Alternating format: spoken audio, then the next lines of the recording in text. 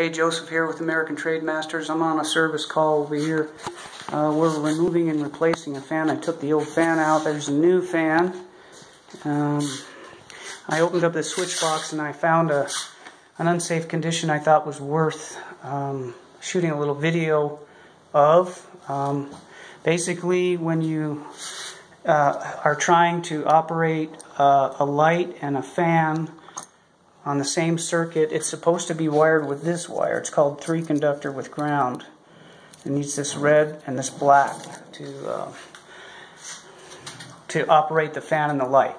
They didn't have that over here. They were short one wire, so what they did was they took the neutral wire and stole the neutral wire to run the light.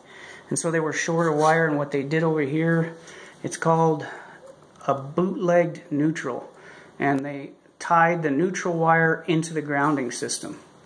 Now, that's a very unsafe condition. The only time you're allowed to combine the neutral wire with the ground is at the main service entrance. You're not even allowed to do this in a sub-panel. You're supposed to isolate your neutrals, because what that does is it sends current through the grounding system, which creates a very unsafe condition.